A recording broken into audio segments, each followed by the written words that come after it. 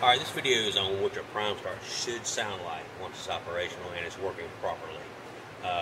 It's pretty warm outside, so mine's not going to stay on a very long time, but you'll get the idea of what it sounds like if you're trying to find out what it's supposed to sound like. Wasn't very many videos out a long time ago, and I was trying to learn myself, so I'm passing this along to you. Maybe this will help out.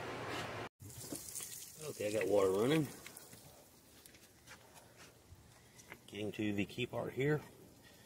Some keys have the feature where you can push them down. So I'm going to show you here. You can just push it down and the choke supposedly engages. On the Yamaha Prime Start, you can forget it. It doesn't work that way. So don't let somebody tell you that, oh, this is what causes it to come on. It don't. Alright. You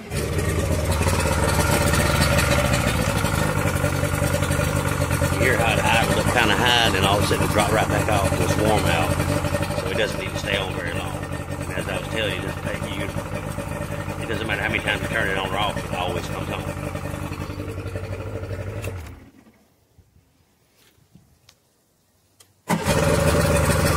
Hear it back on again. That's what it sounds like when it runs properly. And we'll do it again.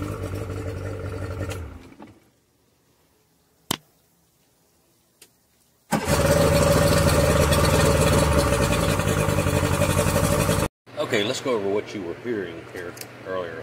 Alright, first off, when we fired the engine up, you hear the engine rev up a pretty good bit, and all of a sudden it starts shutting off. Alright, let's get a little technical here on why it does what it does. Alright, the solenoid here, all the way up once you start the engine, okay? As you're starting the engine, it's running and it's idled up. Alright, this is in the up position. Now, the hotter it gets, so the wax-filled solenoid, so it's going to press this down here. This little plunger here goes straight down. As it does, it closes off a hole inside of here. Alright? There in some cases where you may run into where the engine will take and start up, you can hear it come on, and then all of a sudden it'll run smooth, and it'll go right back to taking where it's about flooding out, then it goes back to running smooth. This is where the solenoid is starting to go bad if somebody's having this trouble here, because it'll actually cause this not to make a connection, or you're getting a failure to get proper power to here on that end. But this is what you're hearing.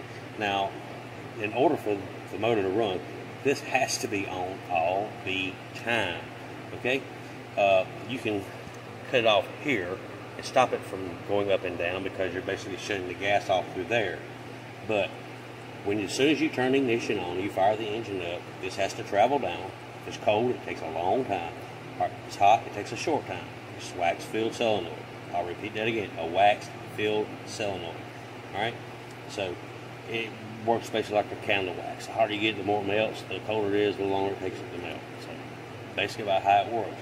But this system is on the entire time that the engine is running.